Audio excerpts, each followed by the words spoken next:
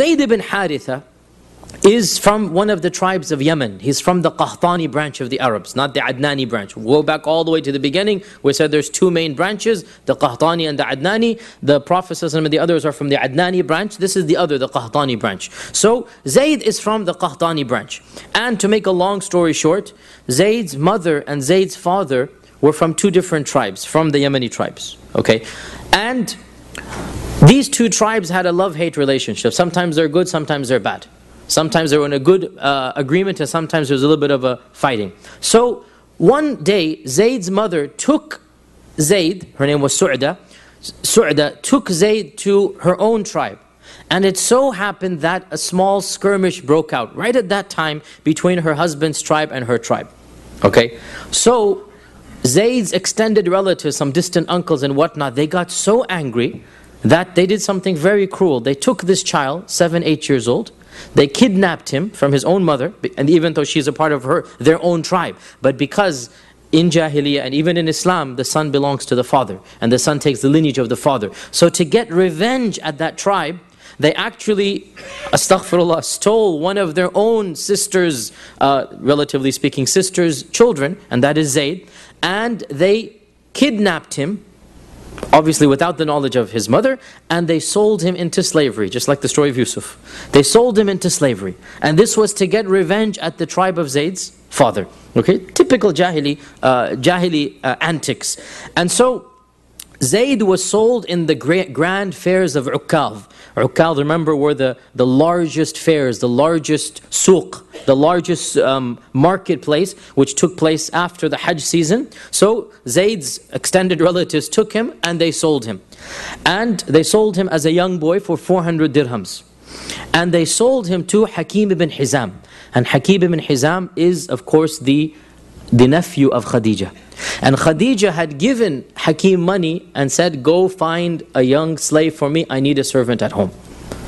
And so Hakim goes to the marketplace, he sees this young Arab child, and he is being sold for a hefty price, and so he purchases this child and brings him back to Khadija's home.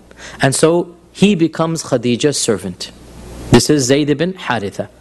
Now, when Khadija marries the Prophet ﷺ, Khadija gifted this servant to the Prophet Muhammad ﷺ. This is now yours. He is your servant. As part of the marriage gifts and whatnot, so Khadija gifted Zayd to the Prophet Muhammad ﷺ. Now, all of this is way before Islam, obviously, right? This is way before Islam. Now, Zayd's father, his name is Haritha, of course. Zayd's father is frantically looking for his son. He's sending cries out, literally just like the story of Yusuf. He's going mad with passion, with grief, with anger, and he's spreading the news everywhere that there is a boy from our tribe. These are his features. This is how he looked like when he was a boy. If anybody hears of him, please come and tell me. And it so happened that during one of the Hajj seasons, again this is all in the days of Jahiliyyah, somebody from that part of the world in Yemen saw Zayd and recognized that his looks are from the tribe of Zayd's father. He's not a Qurashi, and most of the slaves were from Ethiopia or from other lands. So this is an Arab slave from Yemen, so his features are different. And by asking him some questions, they realized this is Zayd. This is the boy that his father is frantically looking for him. And so when they returned from Hajj, they told Zayd's father, we think we found your son. He is in Mecca, the holy city of Mecca, and he is a slave to one of the grandsons of Abdul Muttalib. Everybody knows Abdul Muttalib. He's one of the grandsons of Abdul Muttalib. He's a slave to that grandson, and his name is Muhammad.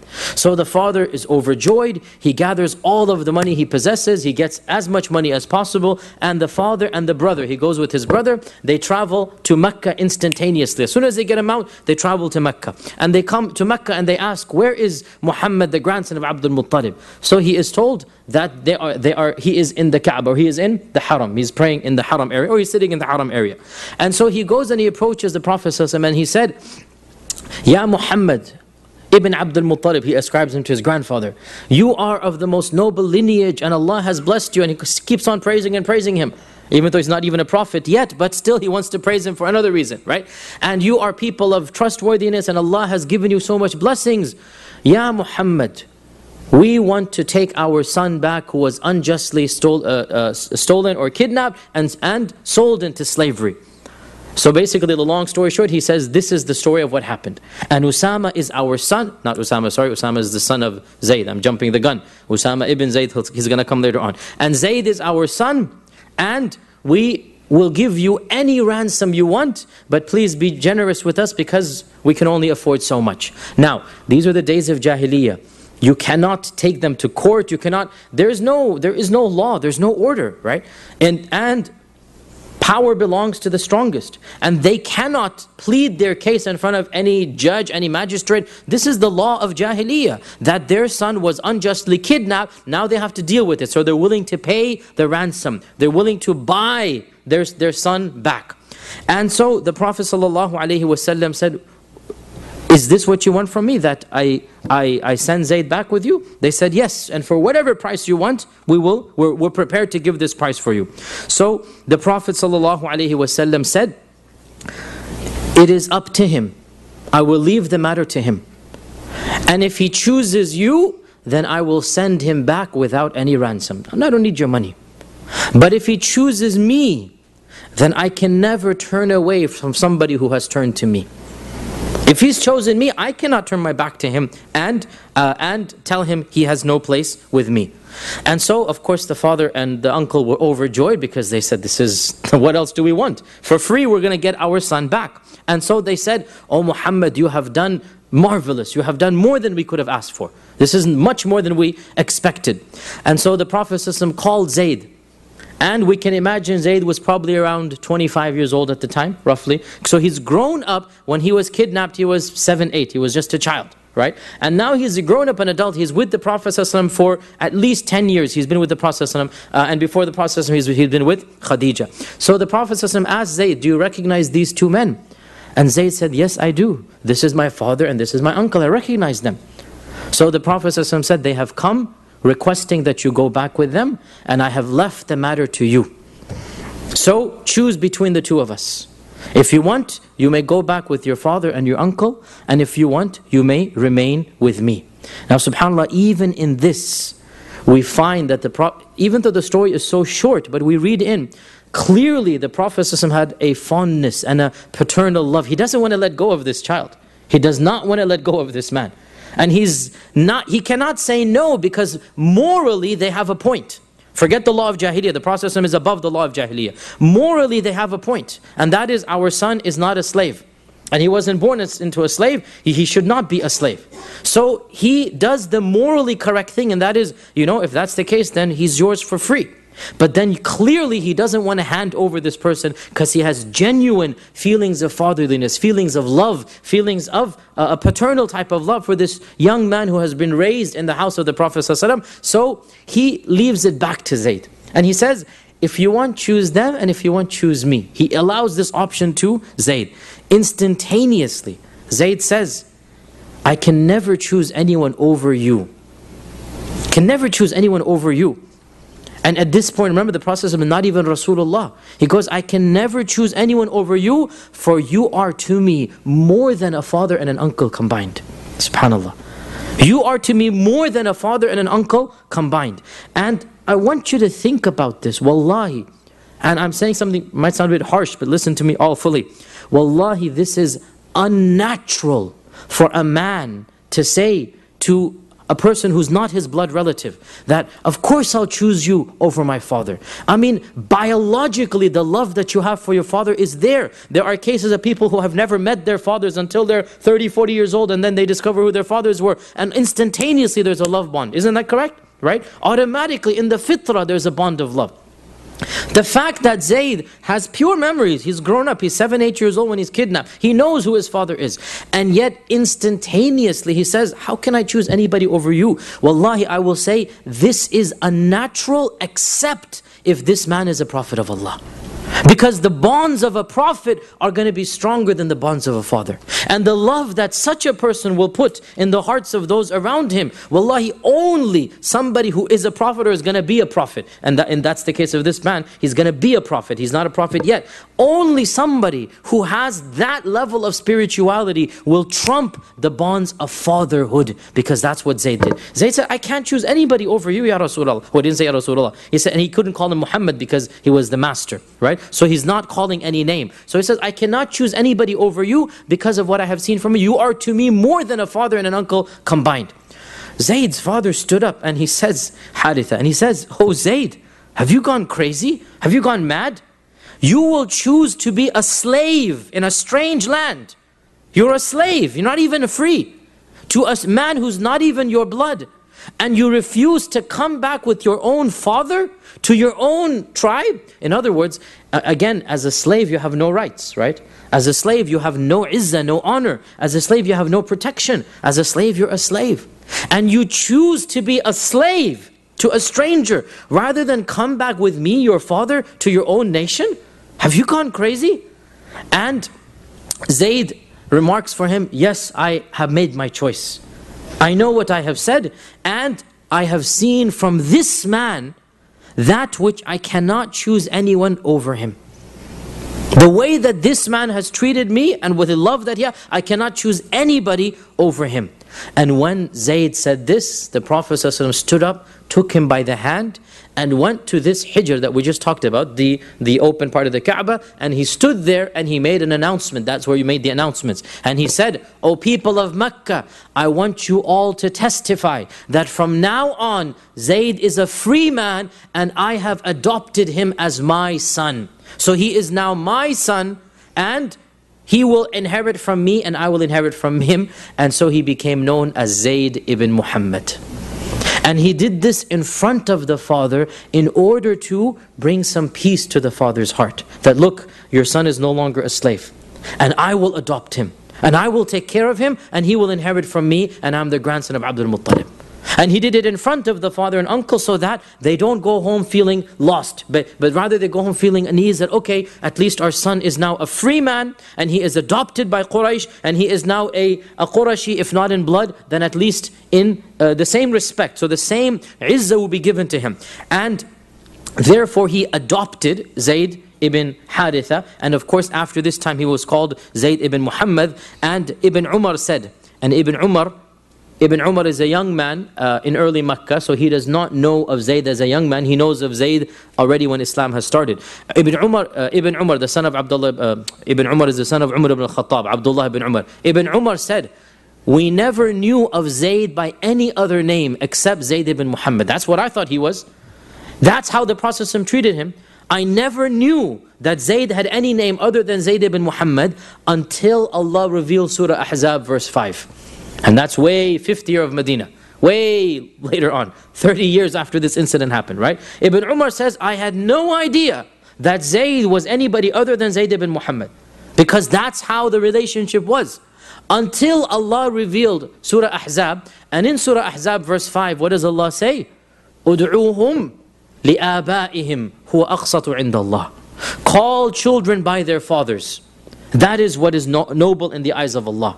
And so that was when the Prophet ﷺ rechanged the name of Zayd, and he said this is now Zayd ibn Haritha and not Zayd ibn Muhammad.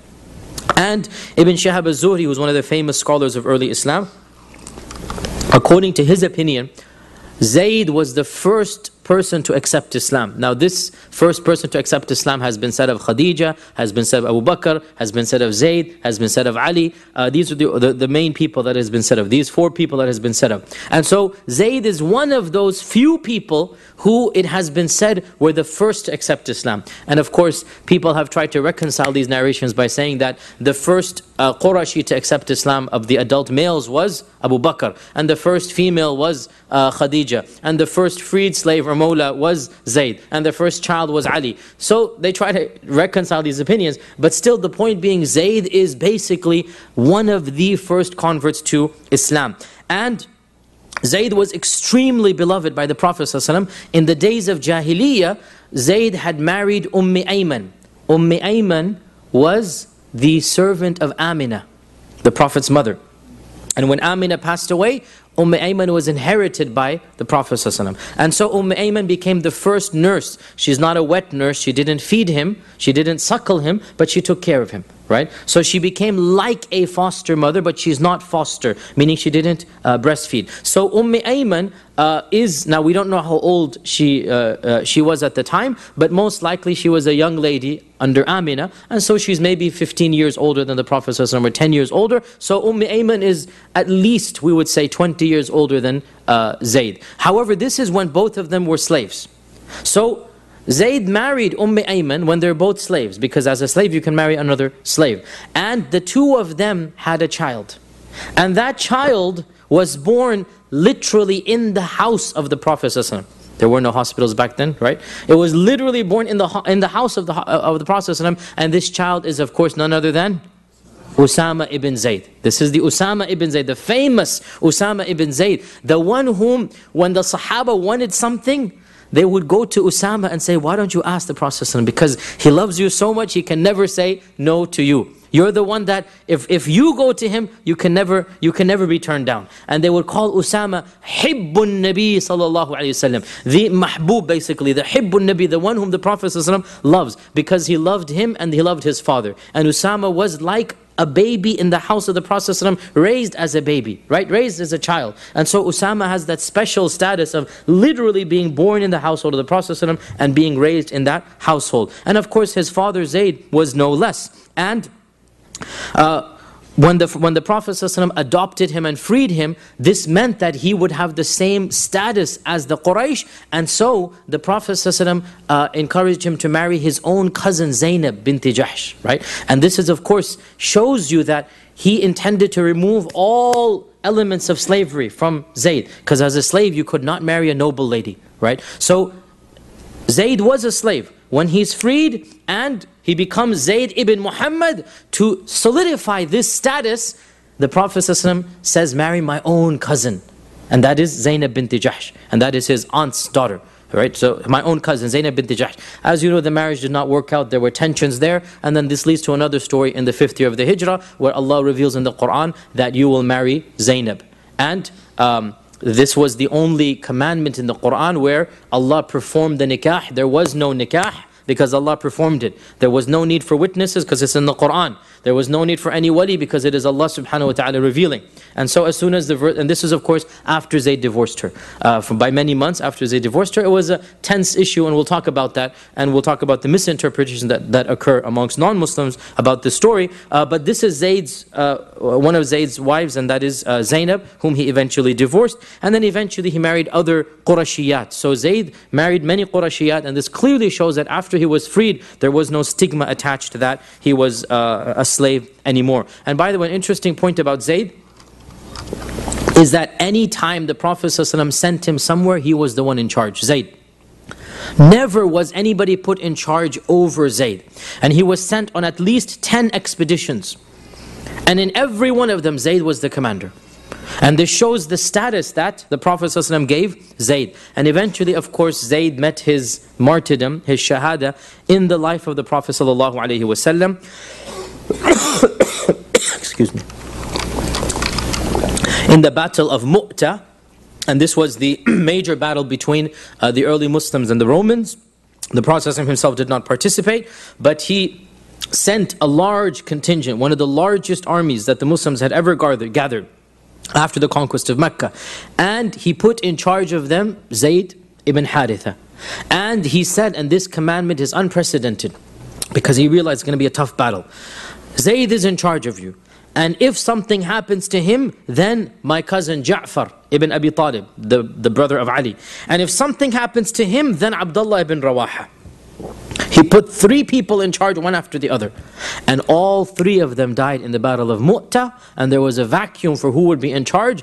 And that was when Khalid ibn al-Walid, who was a brand new convert, literally a month before Mu'tah, right? So he's coming as an infantryman. The other people in the army say, Ya Khalid, you are the general well-known, you will take charge. And this was when Khalid became who he became, and he returned, and the Prophet ﷺ said, you are Sayfullah. The battle of Mu'tah, Zayd died. his own cousin Ja'far died, and Abdullah ibn Rawaha, another beloved companion, died. It was one of the most painful episodes in Islamic history for the Prophet ﷺ. When the news of all of these came, it was a very painful episode. Quran was revealed for them, which is no longer recited to this day. It's not recited, it was revealed at the time. And it was, of course, the martyrdom of Zayd. Usama then was given charge. And Usama, even though he was a young lad, probably 16 years old, the Prophet ﷺ appointed him to go and fight the next battle against the Romans. And this is when he ﷺ himself passed away, right? And Usama's army was just leaving Medina. And this was when the crisis happened between Abu Bakr and Umar. That Umar said, you can't send Usama, he's just a kid. How can you send Usama? And the Prophet ﷺ said, Abu Bakr said, how can I possibly take somebody whom the Prophet ﷺ appointed and put him out and appoint somebody else? Have you gone mad? How could I change whom the Prophet ﷺ appointed, right? And of course, that's another issue of Usama ibn Zayd and his own life and story after that. And subhanAllah, it is enough of a blessing for Zayd ibn Haritha that he is the only companion ever whom Allah mentions by name in the Quran. The only name that we have in the whole Quran. Not even Abu Bakr is mentioned by name, but he's mentioned by inference. ثَانِيَ اثْنَيْنِ إِذْ هُمَا فِي الْغَارِ. And this is, Abu Bakr is clearly indicated, right? But there is a blessing that even Abu Bakr did not get. And some of the Sahaba said that had Zayd been alive when the Prophet ﷺ passed away, Zayd would have been the Khalifa. Because he was that beloved to the Prophet ﷺ. And of course Allah mentions in the Quran, فَلَمَّا قَضَى زَيْدٌ مِّنْهَا وَطَرًا. The only Sahabi whose name will be recited until the Day of Judgment, the only companion, is this companion Zayd ibn Haritha. Abdullah ibn Umar, the same one who said, I never knew that Zayd ibn Muhammad was anybody other than Zayd ibn Muhammad until Allah revealed Surah Al-Ahzab verse 5, and then his name was changed. This same Abdullah ibn Umar, once he went to complain to his father, the Khalifa at the time, Umar ibn Khattab, and he said that, my dear father, how can you give the salary of Usama ibn Zayd more than my salary? We're both working for the Islamic State, we both have a stipend. How come his salary is more than mine? I mean, you're my father, you're the Khalifa. How come his salary is more than mine? And so Umar ibn Khattab said, because he was more beloved to Rasulullah than you, and because his father was more beloved to Rasulullah than your father. This is the Khalifa and his own son. And I'm giving him more money than you.